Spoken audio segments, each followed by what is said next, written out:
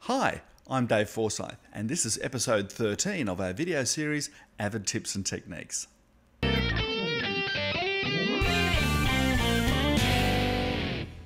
At some point, you've probably used still graphics in a production.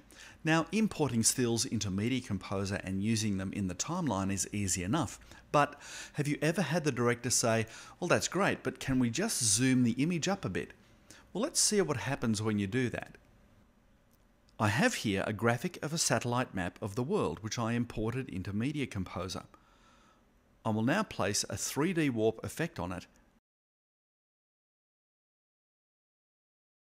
and start zooming in. Once we get around to 120%, the image really starts falling apart. Although we can zoom in quite a long way, the result isn't really usable. So why is that? Well, even though the original graphic was 8,000 pixels wide and 4,000 pixels high, when Media Composer imported it, it resized it to the current frame size, in this case 720 by 576. Now obviously at that size, it doesn't take much zooming in to lose a lot of detail. In the image category of the effect palette, there is a plugin called Avid Pan Zoom. This plugin has been designed to allow you to zoom into and pan around the original graphic file. This is how it works. First, import the graphic you want. Now this is just going to be a placeholder in the sequence. Next, mark up the duration of the graphic that you want,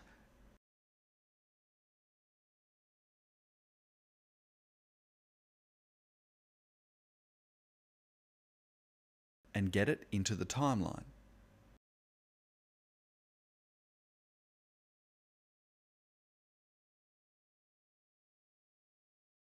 Now open the Effect palette and drag the Avid Pan Zoom plugin onto the imported graphic in the timeline. But now the screen's gone black. What's happened? Well, the reason is the plugin is now looking for the original graphic file, but we haven't yet told the plugin where that graphic file is, so the screen's black, at least for now.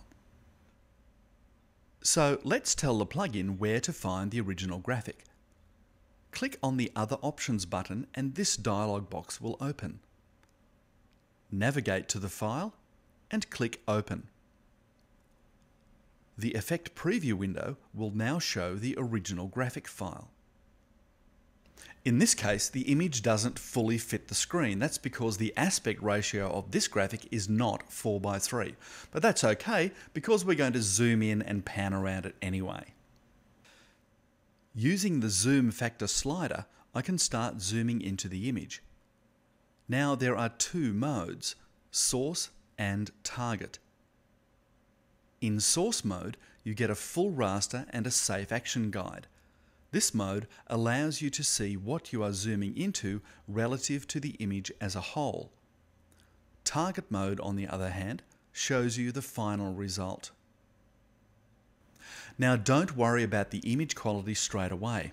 The Effect Preview window is just showing us a preview. The ultimate image quality will be much better. You can also add keyframes to the motion.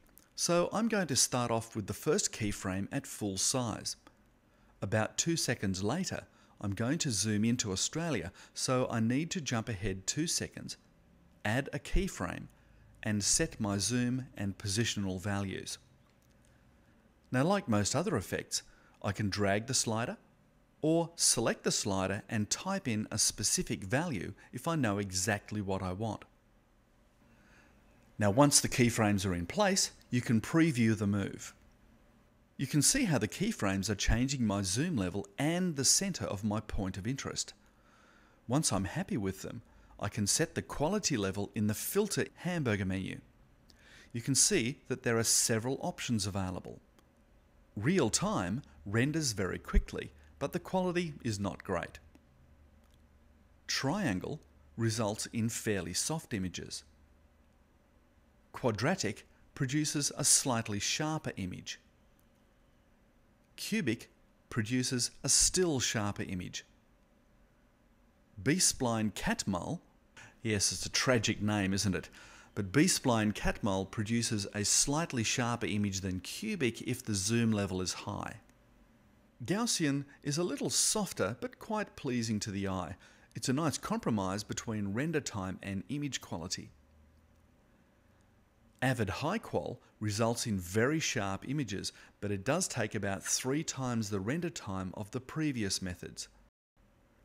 And Avid Ultra Qual is the best quality of all, but it takes about 10 times as long to render as the lower quality methods, but definitely worth the wait. I'm going to choose Avid Ultra Qual for this example. Because the system may struggle to play this effect in real time, I'll render it. Okay, now that it's rendered, let's have a look at the final result.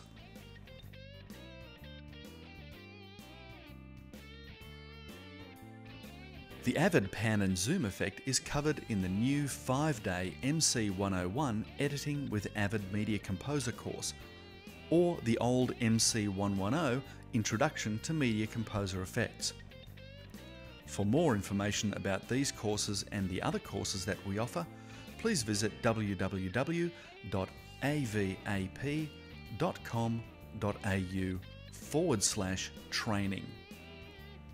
Or you could drop me a line at dforsyth@ambertech.com.au. So, how big an image can you use? Well, the truth is, I don't know. But I have managed to successfully use the Avid Pan and Zoom plugin on a graphic that was 15,000 pixels square. Now that's about 8 times the width of an HD frame. That's a big picture. So until next time, I'm Dave Forsyth. Cheers for now.